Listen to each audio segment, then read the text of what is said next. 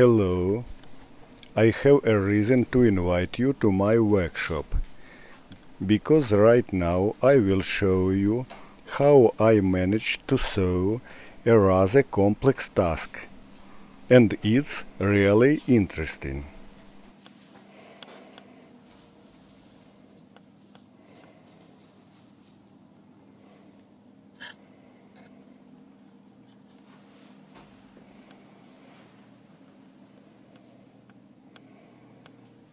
I am currently involved in a project where I need to measure the condition of this surface, how close it is to ideal, what depressions and elevations are present on it.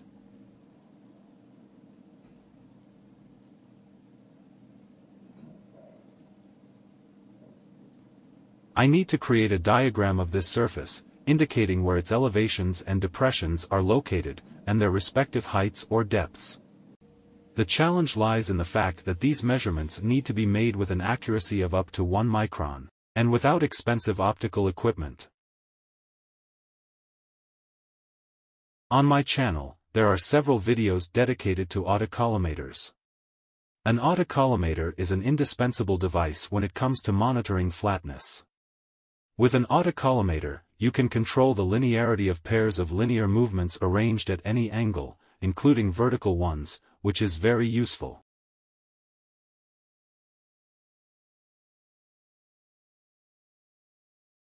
There's only one case where it's possible to replace it with a bubble level without compromising the quality of measurements, and that's when the measured surface is horizontal. And this video is precisely about that.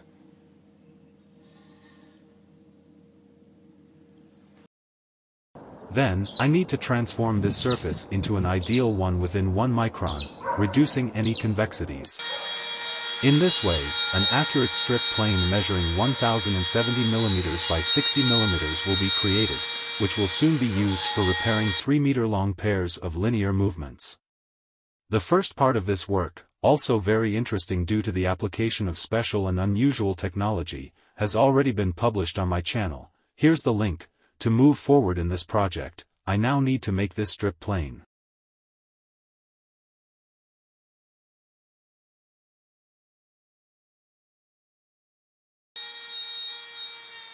If I have the ability to accurately measure convexities and concavities and their location on the surface of the strip plane, then I can reduce convexities by scraping, thus moving towards achieving a completely flat surface, the accuracy of which will ultimately correspond to the accuracy of my measurements. Therefore, I need the highest possible measurement accuracy, which is why I apply this technology and create these special tools and devices. I also personally polish these stones. There's nothing new about it, but there's a video about them on my channel. Here's the link. It's worth watching as I used a slightly different polishing technique.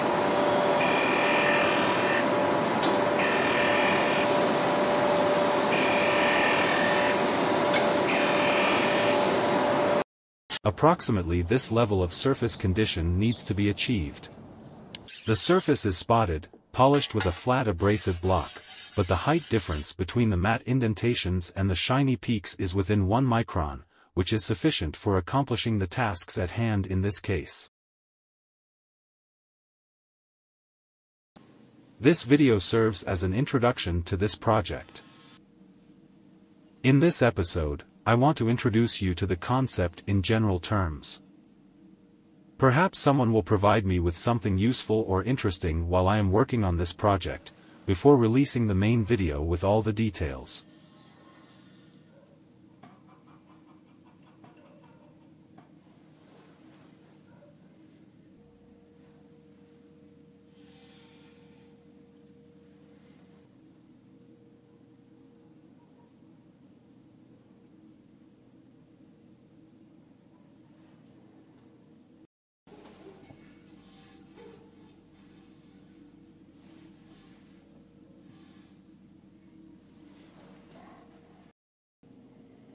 I previously developed and manufactured a special bubble level for measurements, which is convenient for me to use, with 2 small supporting pads, and with several interchangeable pad sizes. There is already a video about this precision bubble level on my channel. Here is the link.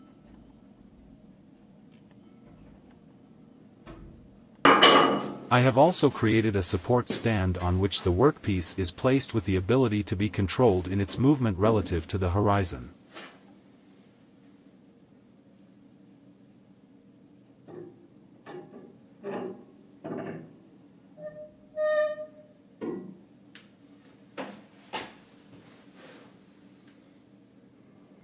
This support stand is a sufficiently rigid structure made of granite, the details of which are glued together, located on a concrete floor and attached to it.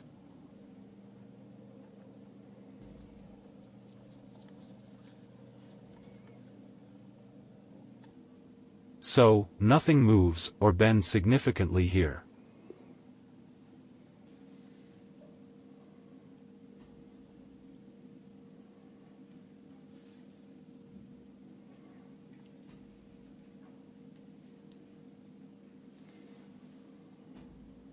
The precise adjustment of the microcator to 0 is done in a maximally simple but still effective way, simply by moving it higher or lower in the half-clamped holder, aiding slow movement by turning the rod in the holder.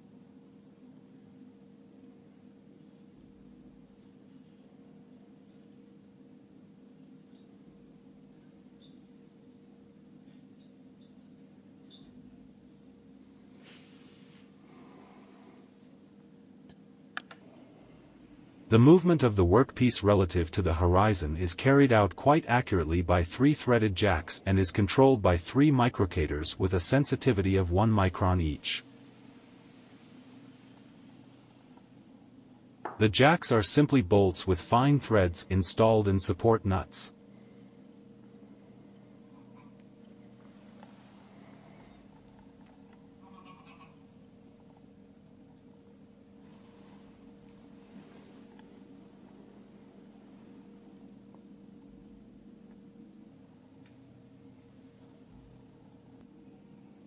The high accuracy of measurements is achieved due to 2 factors.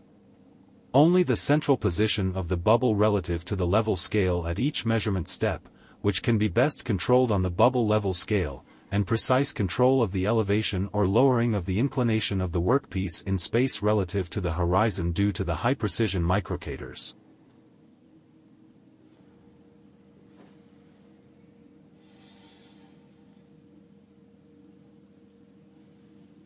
The bubble is brought into this central position by controlling the jacks.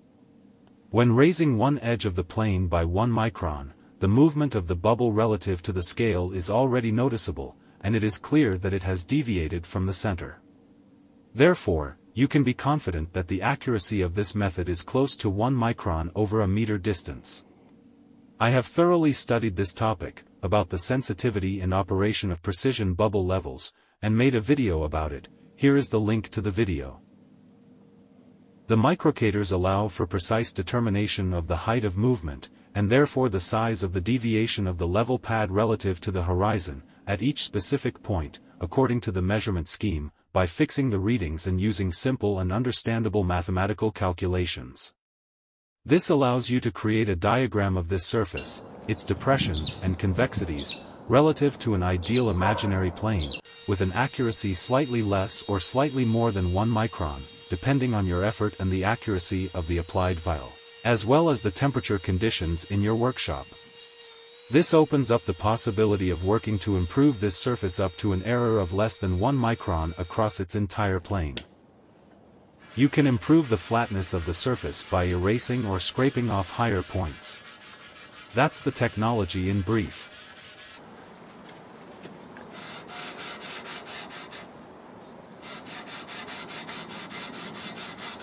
Right now, I am preparing a more detailed and comprehensive presentation of this method, which will include both measurements and surface alignment.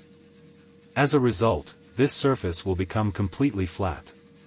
But since this work is ongoing, I am looking forward to your comments. Your suggestions, opinions, criticisms, ideas, or remarks can influence the progress of this work.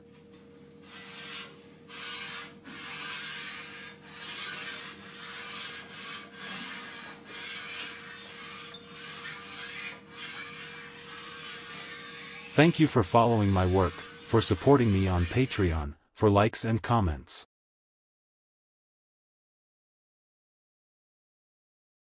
The theme of my videos often necessitates adding newly acquired information, unknown to the author at the time of video creation, regarding the essence of the video's topic. YouTube allows the author to delete any parts of the video sequence, but unfortunately does not provide the ability to add new frames to the video sequence. Therefore, the only thing I can do if I need to add newly acquired information to the video is to place it in the video description. So, for those who want additional information, please check the descriptions of my videos. You may find something important and interesting there. Sometimes I announce the availability of any devices I want to sell. Again, in such cases, I place up-to-date information in the video description. Good luck to everyone. Goodbye.